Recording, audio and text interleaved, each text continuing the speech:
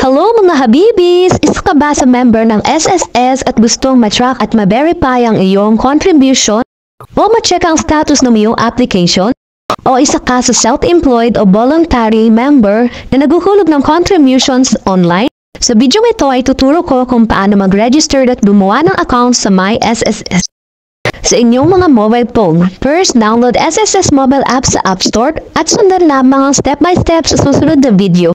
Without further ado, let's get started! Sa inyong mga browser, i-type ang sss.gov.ph, sign up at i-click ang SS member. At i-click ang register.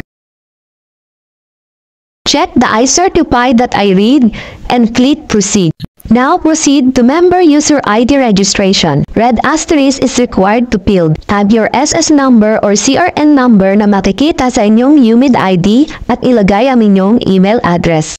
Now create your user ID, ilagay ang inyong apelido at pangalan, birth date at complete address. Take note, wala pong special symbol sa paggawa ng user ID.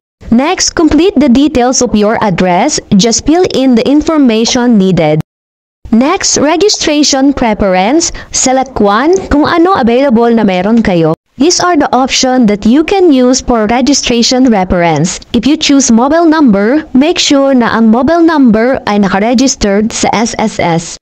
If you choose UMID card, make sure that UMID card must have been activated.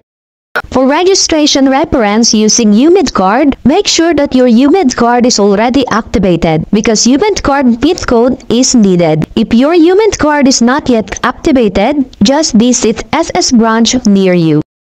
For UMID card, your mother's maiden name, apelyido ng mother nung dalaga, pangalan, middle name ng mother nung dalaga, at suffix kung meron. Once na makumpleto kinang fill-upan ang lahat ng hinihinging impormasyon, i-check ang I am not a robot at I accept the terms of service and click submit. Bas na confirmation page at i-double check ang mga details and click confirm.